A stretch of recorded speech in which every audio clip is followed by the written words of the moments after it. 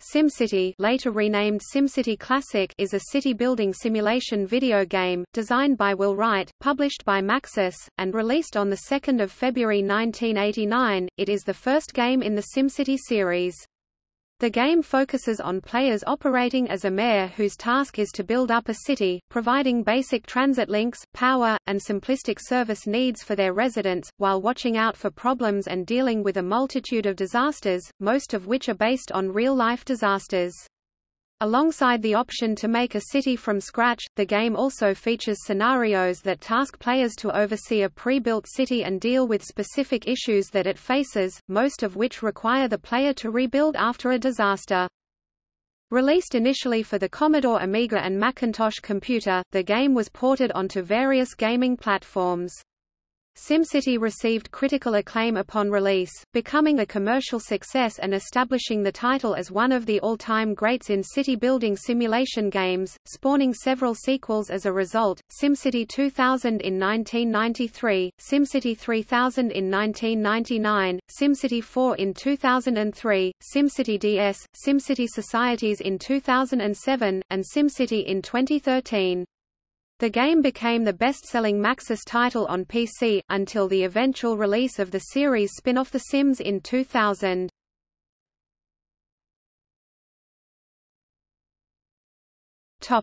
Gameplay. The objective of SimCity is to build and design a city, without specific goals to achieve. The player can mark land as being zoned as commercial, industrial, or residential, add buildings, change the tax rate, build a power grid, build transportation systems, and take many other actions, in order to enhance the city. Once able to construct buildings in a particular area, the too small to see residents, known as Sims, may choose to construct and upgrade houses, apartment blocks, light or heavy industrial buildings, commercial buildings, hospitals, churches, and other structures. The Sims make these choices based on such factors as traffic levels, adequate electrical power, crime levels, and proximity to other types of buildings. For example, residential areas next to a power plant will seldom appreciate to the highest grade of housing. In the Super NES version and later, the player can also build rewards when they are given to them, such as a mayor's mansion or a casino. The player may face disasters including flooding, tornadoes, fires often from air disasters or shipwrecks, earthquakes and attacks by monsters. In addition, monsters and tornadoes can trigger train crashes by running into passing trains.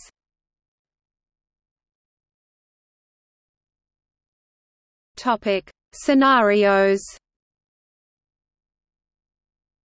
SimCity includes goal-centered, timed scenarios that could be won or lost depending on the performance of the player. The scenarios were an addition suggested by Broderbund in order to make SimCity more like a game. The original cities were based on real-world cities and attempted to recreate their general layout. While most scenarios either take place in a fictional timeline or have a city under siege by a fictional disaster, a handful of available scenarios are based on actual historical events.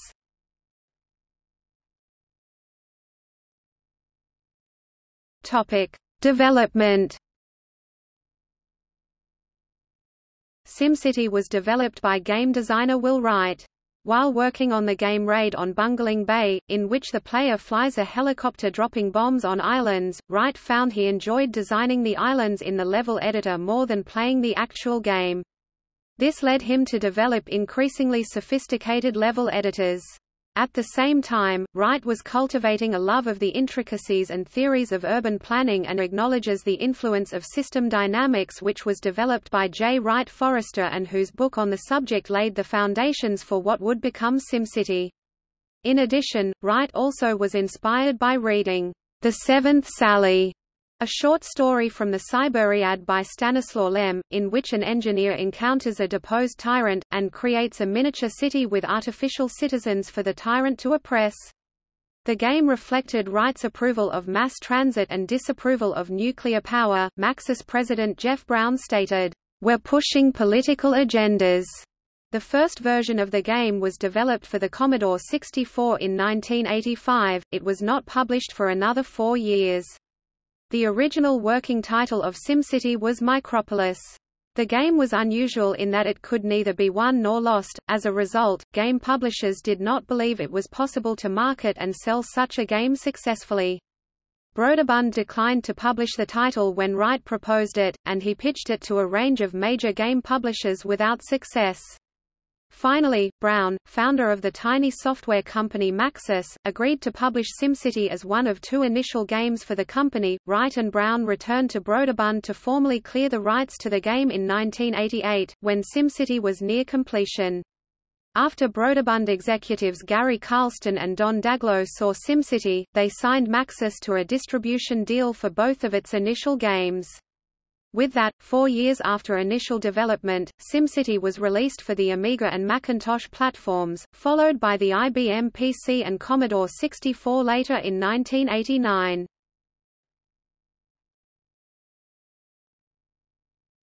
Topic: Ports and versions. After the original release on the Amiga and Macintosh, then the Commodore 64 and IBM PC, it was ported to several other computer platforms and video game consoles, specifically the Atari ST, Acorn Archimedes, Amstrad CPC, Sinclair ZX Spectrum, BBC Micro, Acorn Electron, Super Nintendo Entertainment System, which was later released on Virtual Console, EPOC32, mobile phone, Internet, Windows, FM Towns, OLPC X01 and News Hyperlook on Sun Unix. The game is available as a multiplayer version for X11 TCL TK on various Unix, Linux, DeskView and OS/2 operating systems. Certain versions have been re-released with various add-ons, including extra scenarios. An additional extra add-on for the Windows version of SimCity Classic was a level editor. This editor could be opened without use of the disk. The level editor is a simple tool that allows the user to create grasslands, dirt land, and water portions. A version was developed in 1991 for the Nintendo Entertainment System, but never released. A prototype version was found in 2017.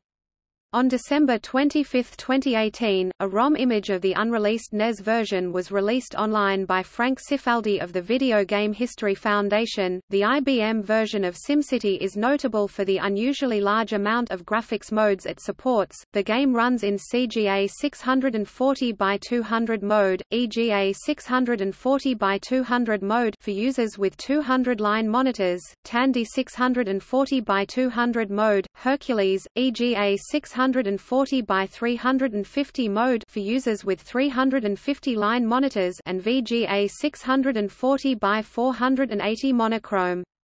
A later release dropped all of the 200-line modes and added 640 by 480 color mode.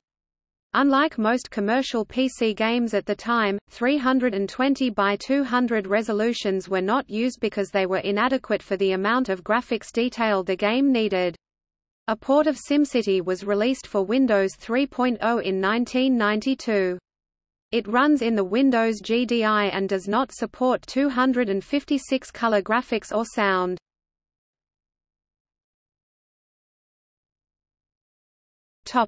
Super NES. SimCity for the Super Nintendo Entertainment System (SNES) features the same gameplay and scenario features. However, since it was developed and published by Nintendo, the company incorporated their own ideas. Instead of the Godzilla monster disaster, Bowser of the Super Mario series becomes the attacking monster, and once the city reaches a landmark 500,000 populace, the player receives a Mario statue that is placeable in the city. The Super NES port also features special buildings the player may receive as rewards, such as casinos, large parks, amusement parks, and expo centers, some of which would be incorporated into SimCity 2000. A bank can be built which will allow a loan of $10,000 to be taken, but it must be paid back before another loan can be taken out. The game includes schools and hospitals, though they cannot be placed by the player. Instead, the game will sometimes turn an empty residential lot into one. There are city classifications, such as becoming a metropolis at 100,000 people. It has some of the same preset scenarios in the PC and Mac versions and 2 new ones. One is in Las Vegas under attack by aliens and another called Freeland. Freeland has no water and no rewards buildings are given. Also unique to the Super NES version is a character named Dr. Wright, whose physical appearance is based on Will Wright, who acts as an advisor to the player. The soundtrack was composed by Soyo Oka. The edition is featured as Nintendo's Player's Choice as a million-seller. In August 1996, a version of the game entitled BS Sim City Machizukuri Taikai was broadcast to Japanese players via the Super Famicom Satellaview subsystem. Later, a sequel titled SimCity 64 was released for Nintendo 64DD, the Japan-only Nintendo 64 add-on.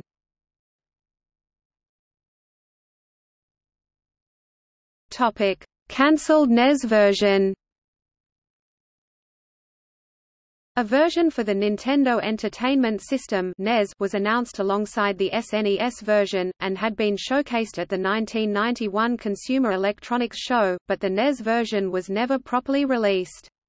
However, prototype cartridges for the NES version were discovered in 2017, and one copy was obtained by video game preservationist Frank Cifaldi, who extensively documented its features compared to the original personal computer game and the SNES version.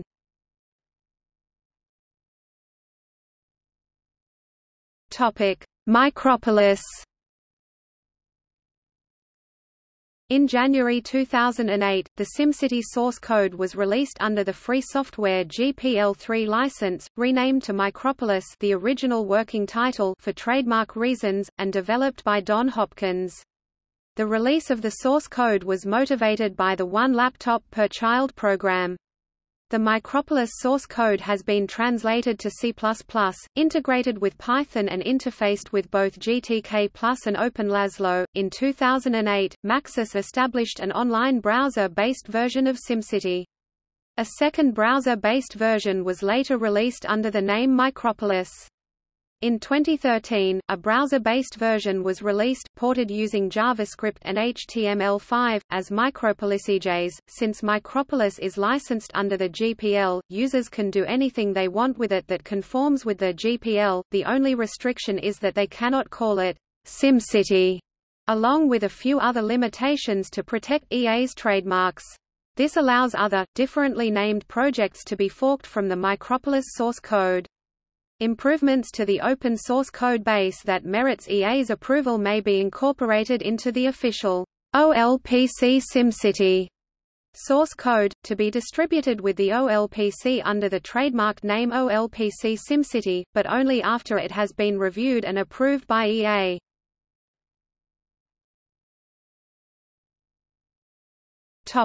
Comparison of different versions. SimCity Classic is available for Palm OS and on the SimCity.com website as Classic Live. It was also released by Atelier Software for the Psion 5 handheld computer, and mobile phones in 2006. The July 2005 issue of Nintendo Power stated that a development cartridge of SimCity for the NES was found at Nintendo headquarters. Never released, it is reportedly the only one in existence. Additionally, a terrain editor and architecture discs were available with tileset graphics for settings of ancient Asia, medieval, Wild West, future Europe, future USA and a moon colony. Versions of SimCity for the BBC Micro, Acorn Electron, and Acorn Archimedes computers were published by Superior Software, Acornsoft.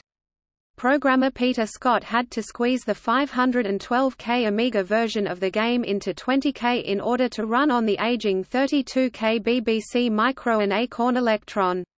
Despite this, it kept almost all of the functionality of the Amiga game and very similar graphics, although only using 4 colors. Dux Software published a Unix version of SimCity for the News Window system using the Hyperlook user interface environment, and a multiplayer version of SimCity for the X11 Window system using the TCL/TK user interface toolkit, both developed and ported to various platforms by Don Hopkins.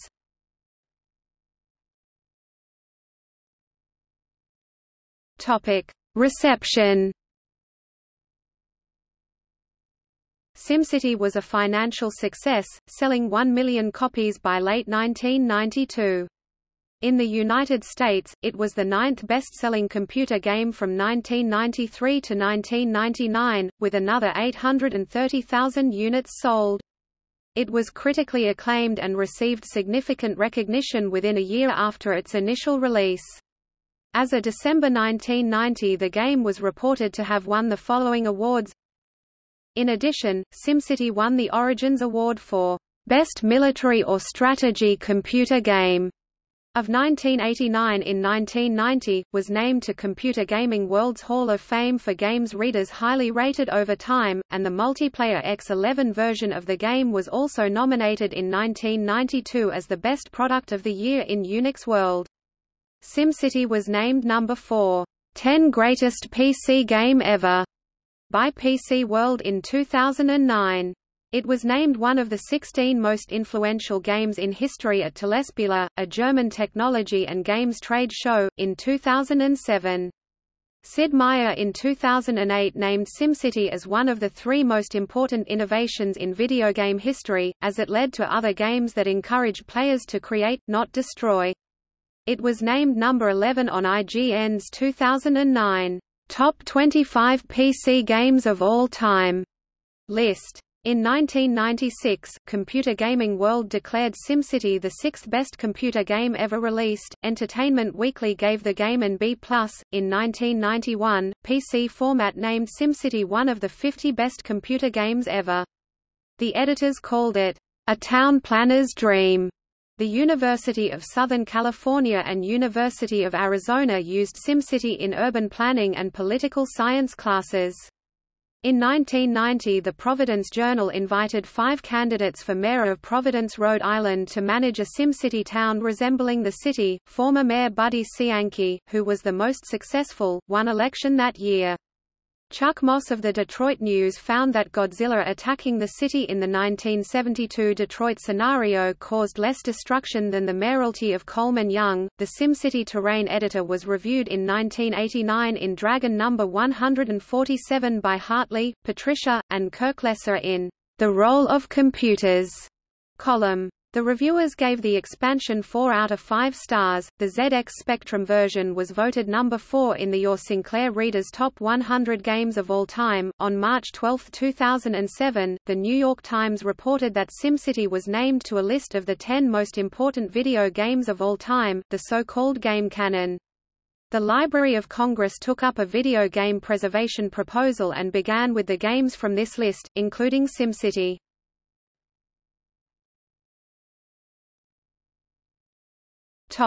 Legacy.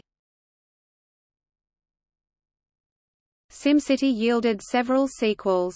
Sim games of many types were developed, with Will Wright and Maxis developing myriad titles including SimMath, SimFarm, SimTown, Streets of SimCity, SimCopter, Simant, SimLife, SimIsle, SimTower, SimPark, SimSafari, and The Sims, as well as the unreleased Simsville and Simmers. They also obtained licenses for some titles developed in Japan, such as SimTower and Let's Take the A-Train, released as A-Train outside Japan. In 2000, The Sims was released, which spawned its own series. Spore, released in 2008, was originally going to be titled Sim Everything, a name that Will Wright thought might accurately describe what he was trying to achieve.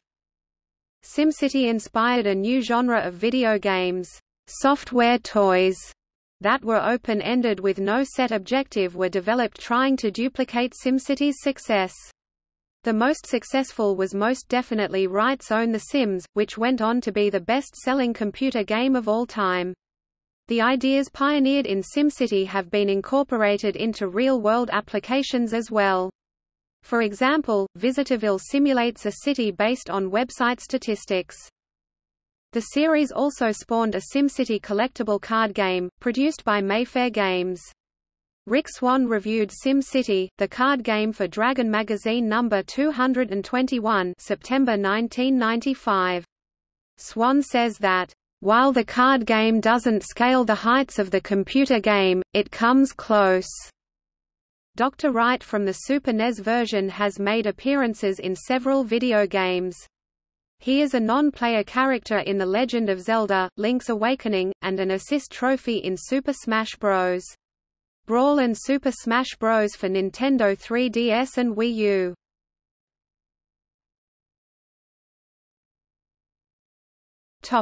See also: Government simulation, Municipal government, the basis for SimCity, Urban planning, Regional planning, List of open source games.